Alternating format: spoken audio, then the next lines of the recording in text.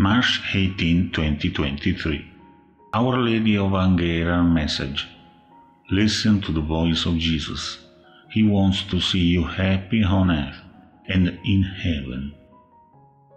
Jesus wants to see us happy not only in heaven but also here on earth.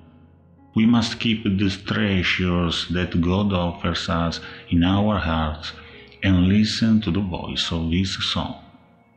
With these words, Our Lady relates to Pedro regis, remembering Saint Joseph, the father of Jesus, who is an example for all of us.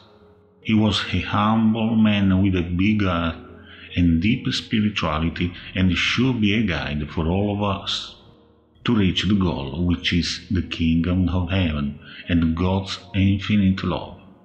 This is a wonderful message that the Mother of Jesus gives to all of us, and which we need to reflect on deeply. Let us read the message. Dear children, imitate Joseph, a young man of great art and deep spirituality. Joseph lived to serve, and his actions were great in the eyes of God. The Lord chose him and united us in spiritual love, preparing us for the noble mission we would receive. A just man who kept the treasures of God in his heart and distributed them in small gestures in favor of the poor. A man of silence and of prayer. He accomplished his mission with great faith, and his example of life attracted men and women who were far to God of salvation and peace. Jesus admired him, and Joseph loved him with a supernatural love.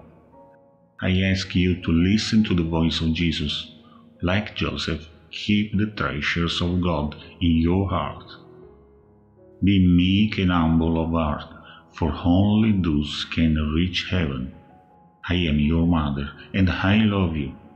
Listen to me. I want to see you happy already here on earth, and later with me in heaven. Onward, fill yourselves with the love of the Lord, and you will be rich of His presence. This is the message that I transmit to you today in the name of the Most Holy Trinity.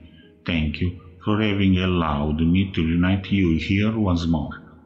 I bless you in the name of the Father, of the Son, and of the Holy Spirit. Amen. Stay in peace.